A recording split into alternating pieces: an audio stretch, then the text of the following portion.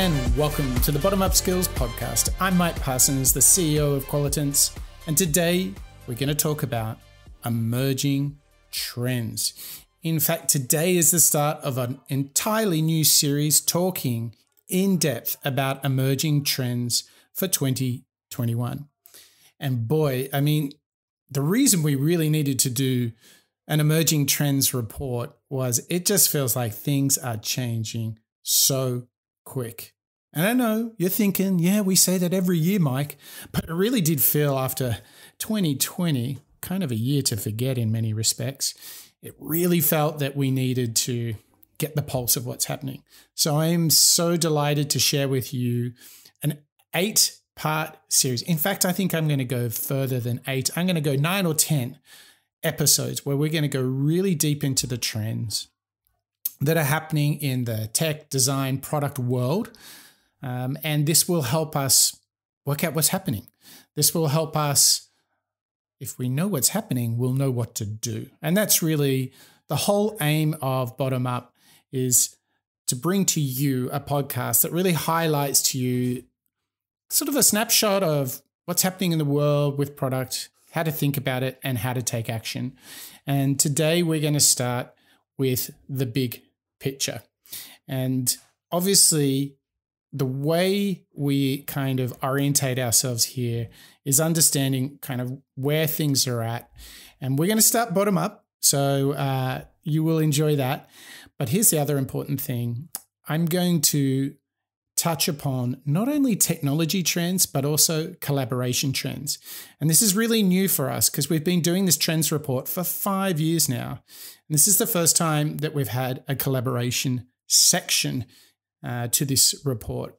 And we really felt that if you want to build great product with great technology, you need to understand how to collaborate, how to work together, how to get everyone on the same page. So that's why we have both trends in the technology world and in the collaboration world. So let's start by kind of trying to grab the moment, the here and now, the present.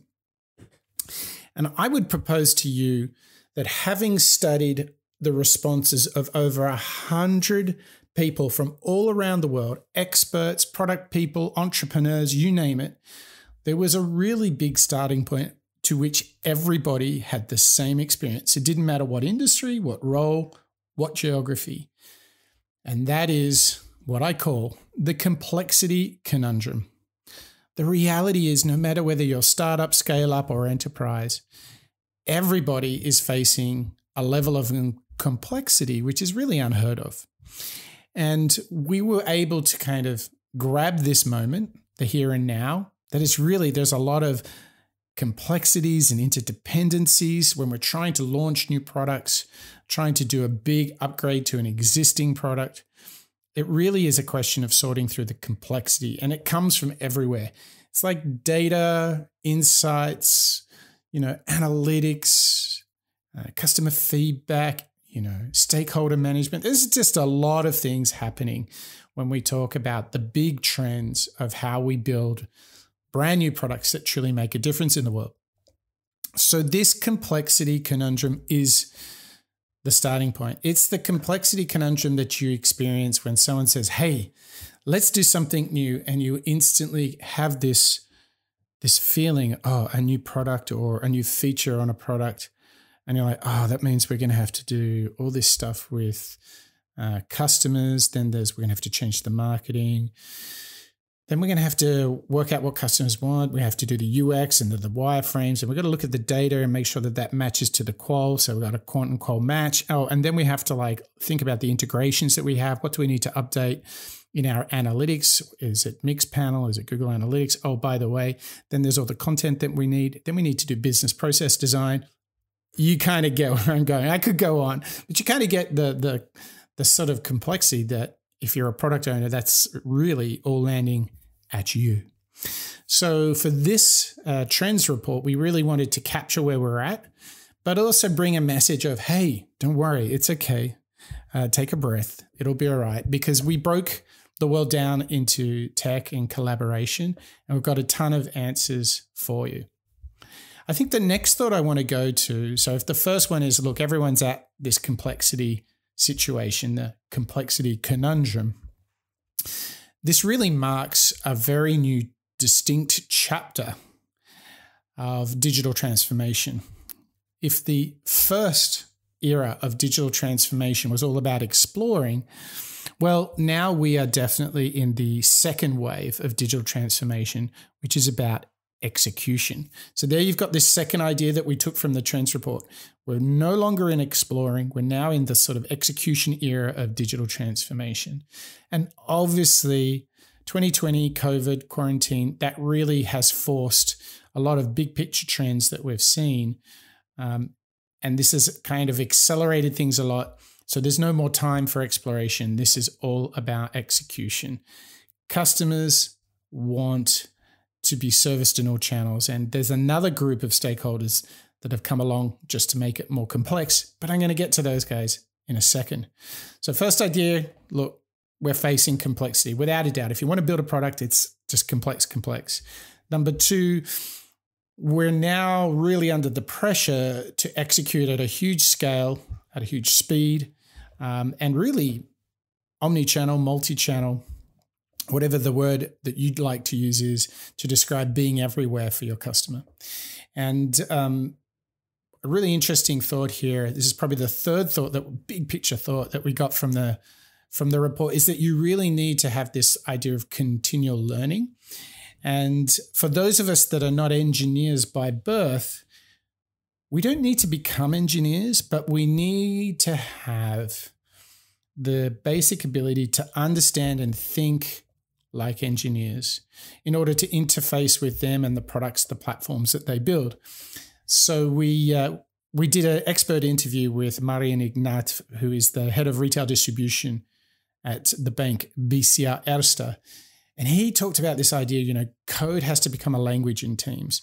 Everyone's got to understand these basic principles of how we build software in order to come together. So this was really interesting, particularly for those of us who are business stakeholders who are maybe not engineers by birth. It really means we have to do this continual learning to get our skills into the right place.